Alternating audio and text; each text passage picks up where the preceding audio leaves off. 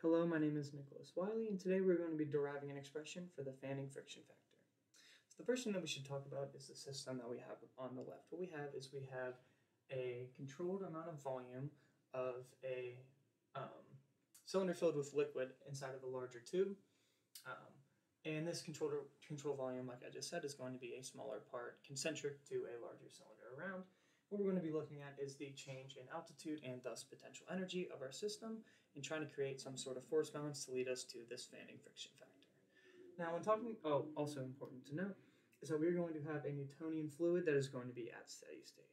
And since we know that we're at steady state, we know that from Newton's second law, we have the net forces in our system. It's going to be equal to the mass times acceleration. This is very basic, but this is going to be equal to 0. Now why do we know that that's equal to 0? Well, we know what the acceleration is, which is the differential change in velocity with respect to time. And this is going to be equal to 0 because we know that any derivative with respect to time for steady state is going to be equal to 0. Okay, so now that we have all this cleared out of the way, let's talk about the forces acting upon our system. Now the first thing we have acting upon our system is we have pressure acting. That's a good one to start with. So what we have the atmospheric up here acting upon our system, and we have the atmospheric pressure down here acting upon our system. Now what I'm going to tell you is that this net is going to be equal to 0, and you'll be asking why. How does that make sense? You're going from higher potential to lower potential. You'd expect some pressure change, but no. What we can talk about is the equation for static fluids. It's going to be differential change in pressure with the differential, or the change in our altitude. It's going to be equal to rho A or G, whatever you prefer. Now, since we have moving fluid, obviously this is not going to be applicable. So we will just completely disregard that. And another thing that we know is we know the continuation equation, which is going to be that the volumetric flow rate is going to be equal to the volume multiplied by the area. Coming over here, we see that the areas are going to be equal to each other. If this is going to stay constant, this will stay constant, this will all stay constant. So, since we have no differential change in pressure, what do we have in this system? So let's do a little erasing.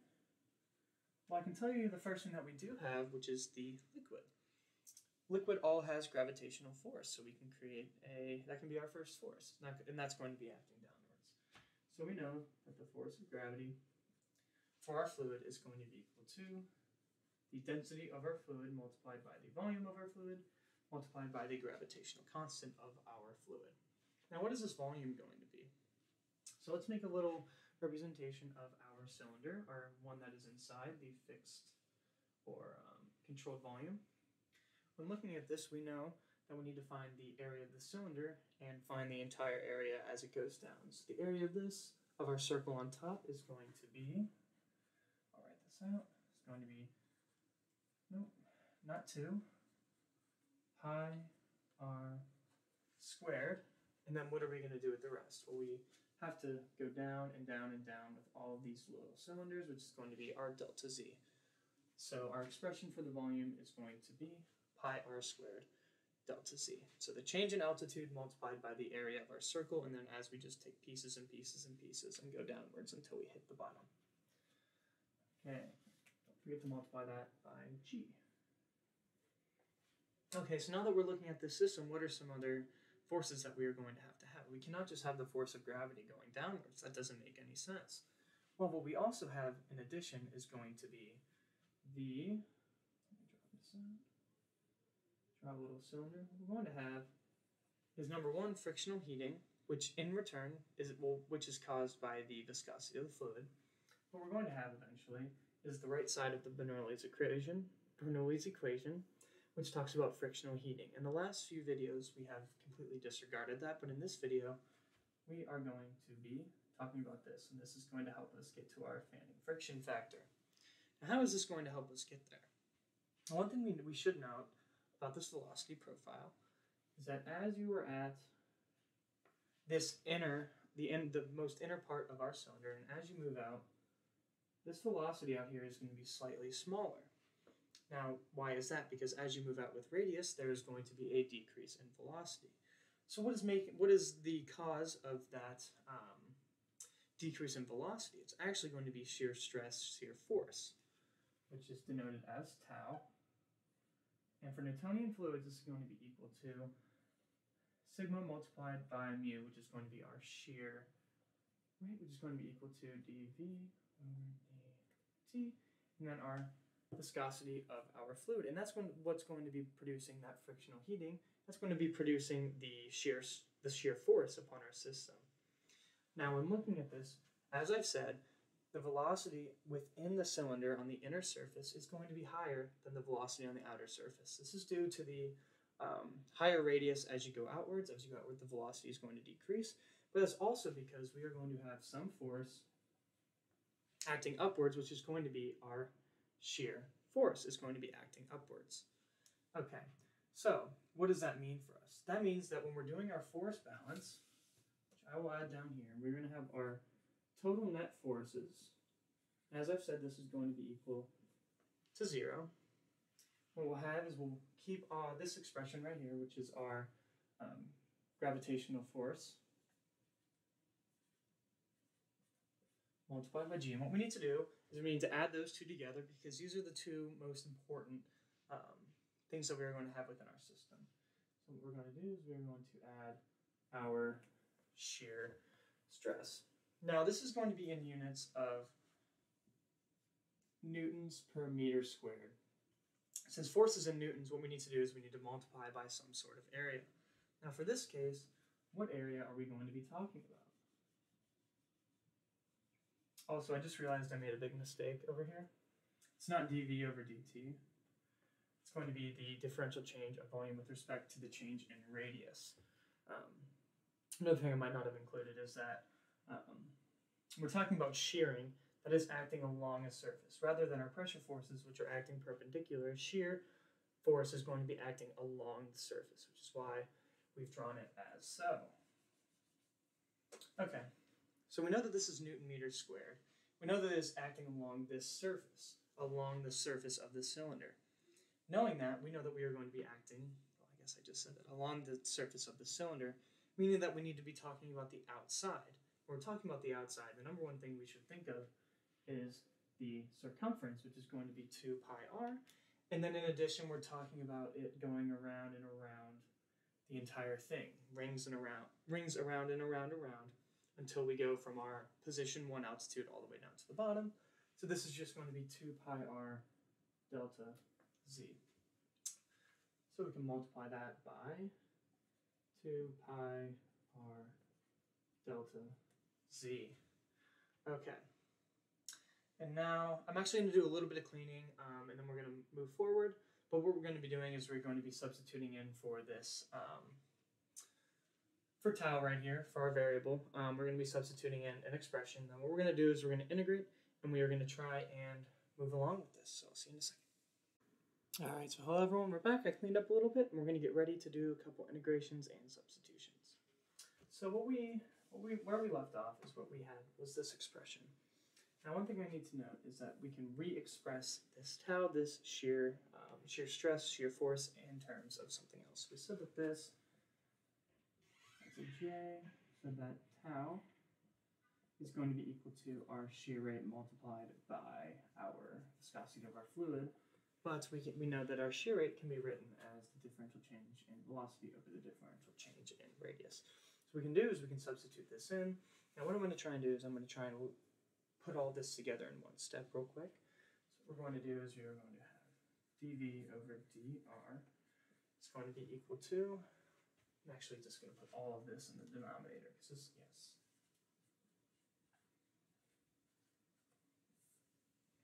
And then we're also going to have sigma down here. Not sigma, we're going to have our viscosity down here. And up top, we're going to have rho pi r squared delta z g. Now when we cancel some of these things out, let's see, get rid of the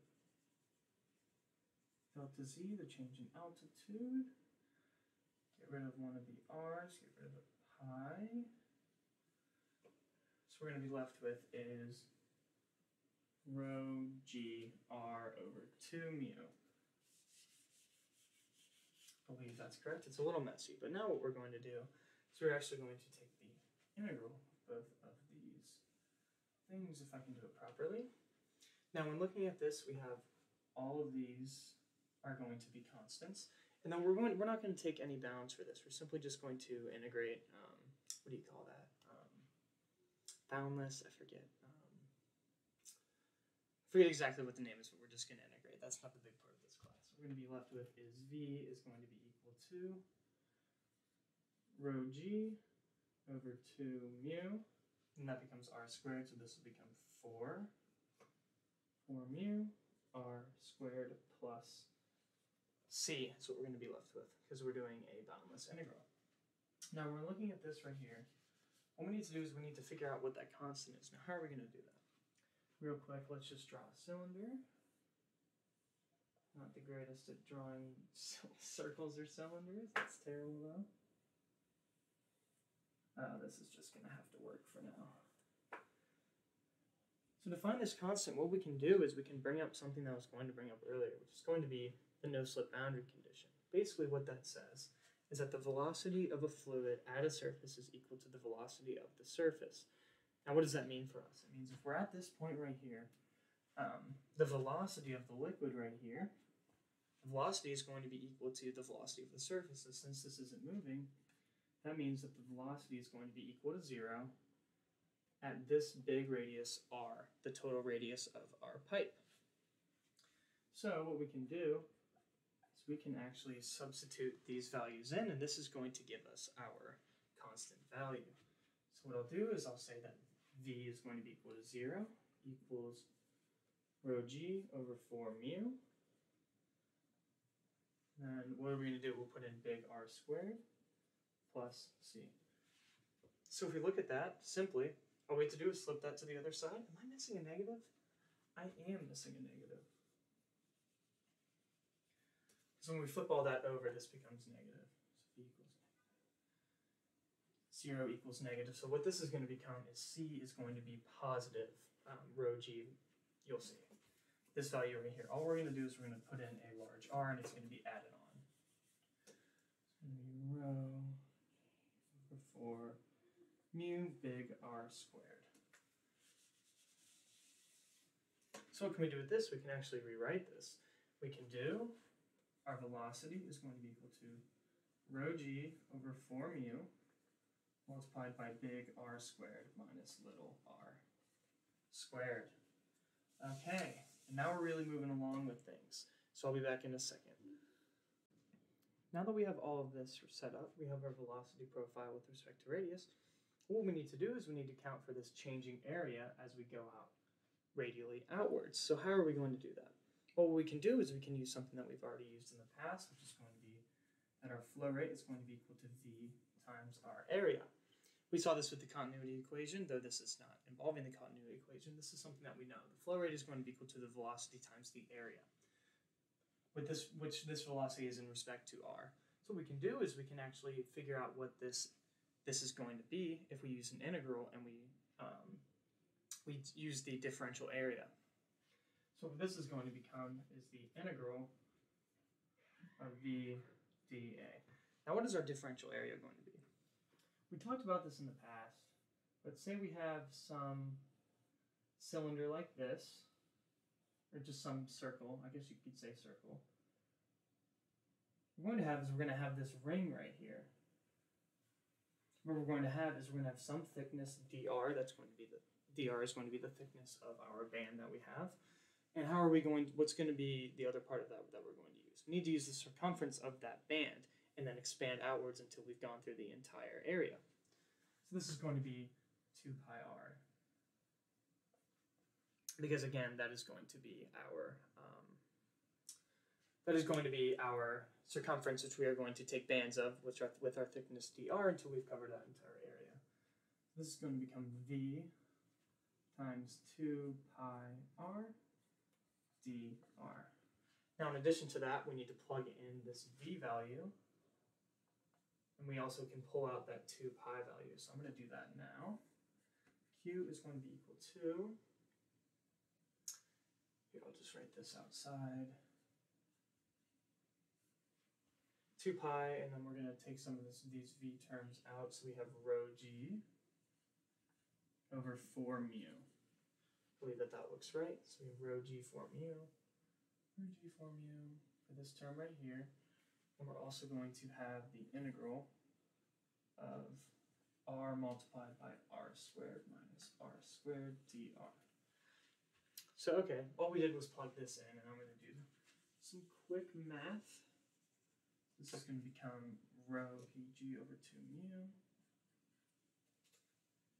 pi rho g over 2 mu, and then we're going to take the integral of r multiplied by r squared, which is simply going to become minus r cubed, big R squared, little r, minus r cubed dr. Now, what are our bounds of integration going to be for this? If we're looking at this right here, we're going to see that the bounds, well, I should have left this up. When looking at this system that we had, what we're going to be doing is we are going to be going from the center all the way out to our big radius r.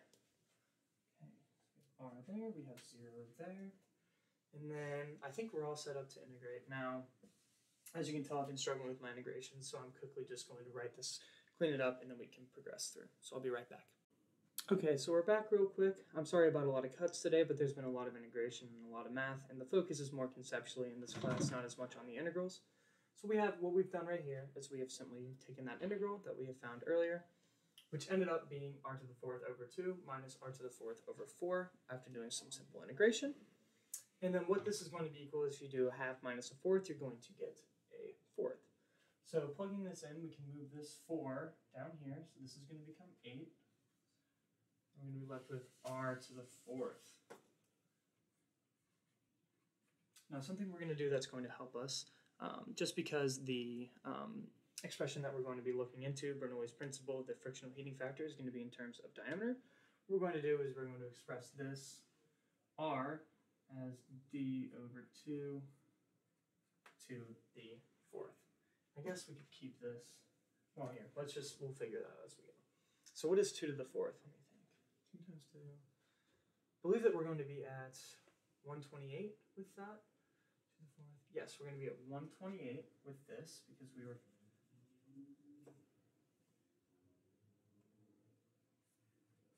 times 1 over 4.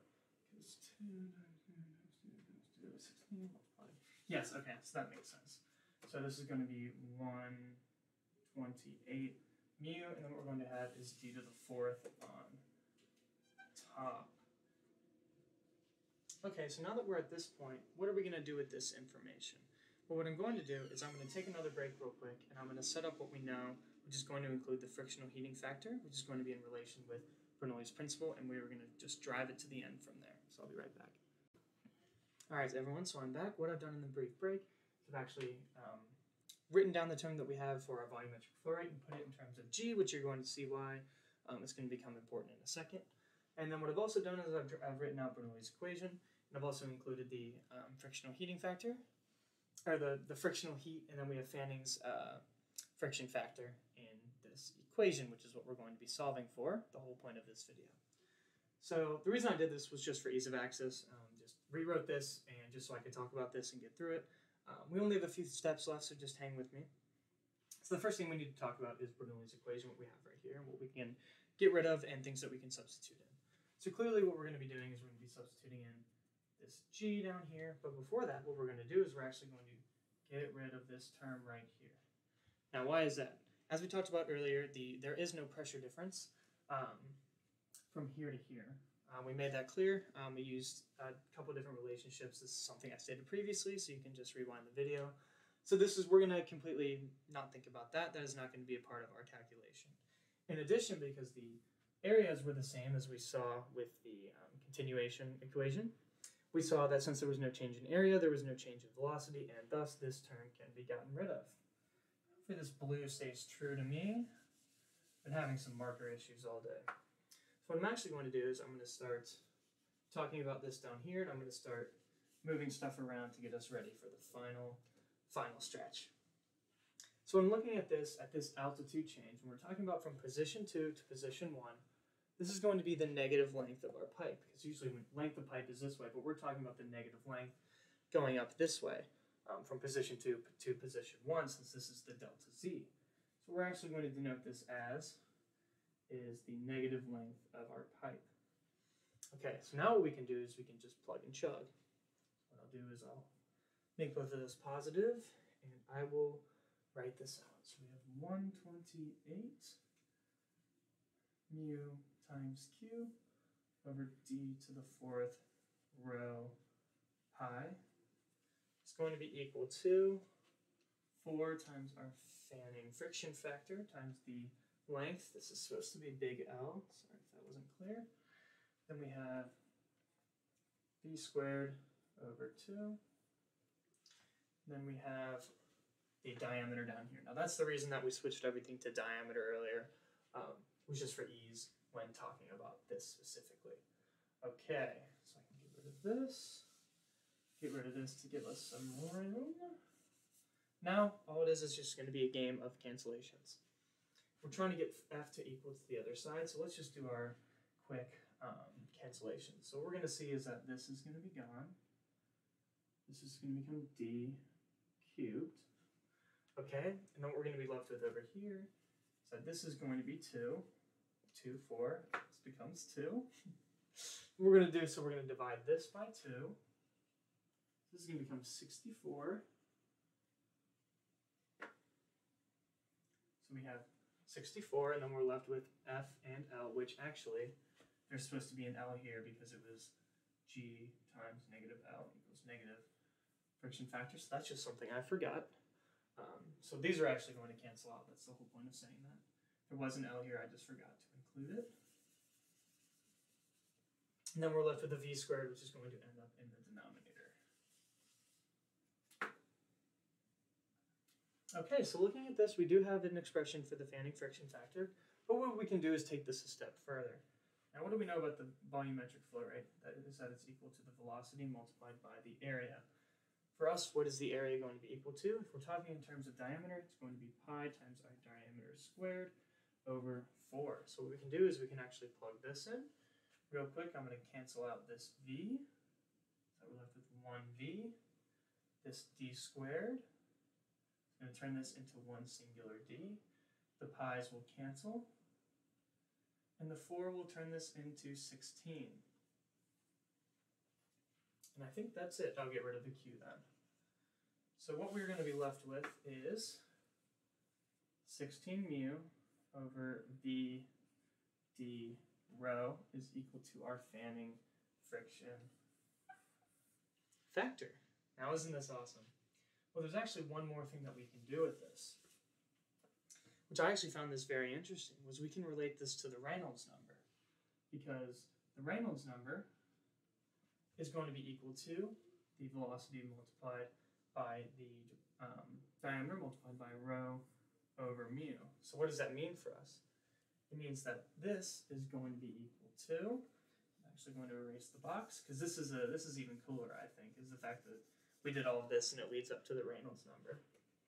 So this is going to be equal to 16 over the Reynolds number, because the inverse of the Reynolds number is going to be mu over our velocity multiplied by the diameter multiplied by rho. So that is going to do it for us. This one was a little bit tricky.